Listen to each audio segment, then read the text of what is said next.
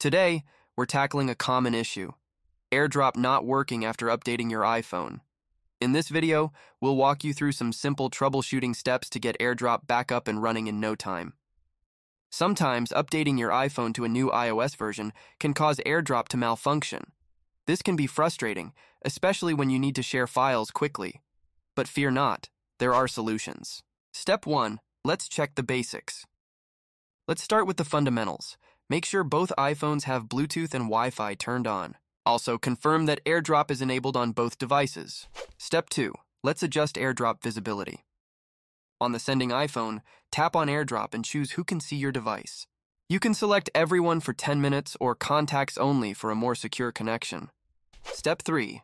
Try to restart your iPhones. A simple restart can often resolve software glitches. Press and hold the side button with either the volume up or down button, depending on your iPhone model, until the slider appears. Slide to turn off your iPhone. Then hold side button until Apple logo appears. Step 4. Disable Hotspot and cellular data. AirDrop uses Wi-Fi to transfer files. Make sure your iPhone's hotspot is off and neither device is relying solely on cellular data. Step 5. Check for restrictions and updates. Go to Settings, Screen Time, Content and Privacy Restrictions, Allowed Apps and Features.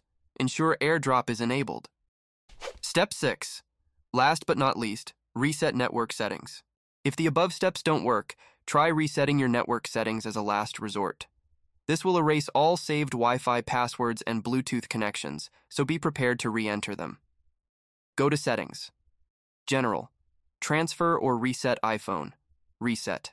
Reset network settings. By following these steps, you should be able to get AirDrop working smoothly again on your iPhone.